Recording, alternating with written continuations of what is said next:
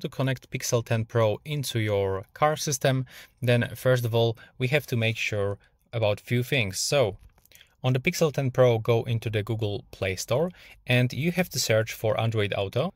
And now just make sure that you are using the latest version. If there's the update button, you have to make sure that you have updated this application to the latest version.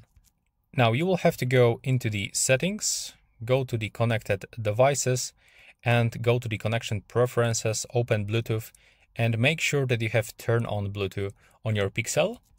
And now you will have to go into the system of your car, and also we have to make sure that you have turned on Bluetooth to let connect your phone. Now on your Pixel 10 Pro, go to the connected devices, go to the connection preferences, and you have to scroll for Android Auto connection, just like this, and now click to connect a vehicle. And as you can see, we got two options, the wired one and the wireless one. In this video, I'm going to show you how we can do this wirelessly. So click below. And now if you've got, so as I said before, you have to actually enter for the Bluetooth mode on your car.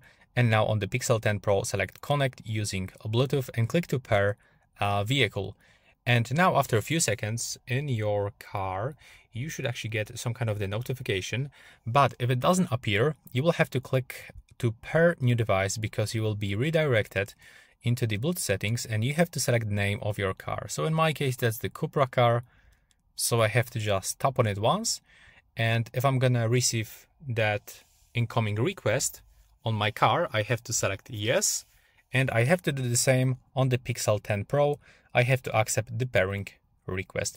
And after a few seconds, as you can see, we should be connected, but we have to also grant some permissions.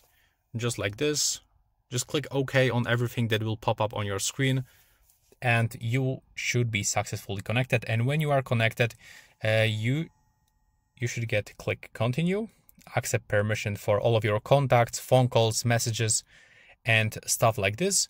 And right now, when you click on the Android Auto icon in your car, you should be connected. You can use all of those applications like Google Maps, phone calls, music, and stuff like that.